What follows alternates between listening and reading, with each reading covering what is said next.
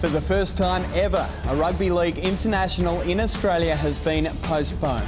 Tonight's game between the Kangaroos and the Kiwis won't go ahead as planned after Suncorp Stadium turned into a swimming pool. The decision made to move the game to Sunday afternoon at 4 p.m.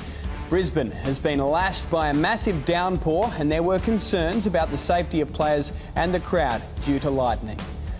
First of all, it's a big decision, but primarily around two things. First of all, it's player safety, and we need to be very mindful of the players.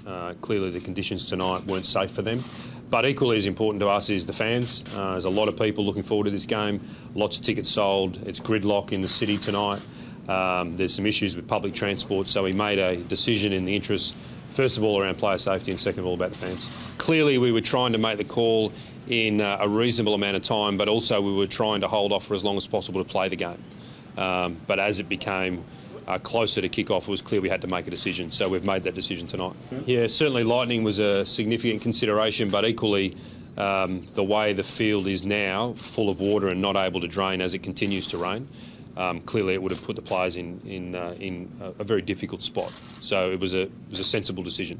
Big call though, wasn't it? It is a big call, absolutely. We've done that. We've made that decision in consultation with our broadcast partners at Channel 9, with our venue partners here at Suncorp Stadium, and with both teams, with the Australian team and the New Zealand team. And I've got to say, coaches from both teams, players from both teams, the stadium itself, and all of the authorities have been very supportive. And we'll come back here on Sunday.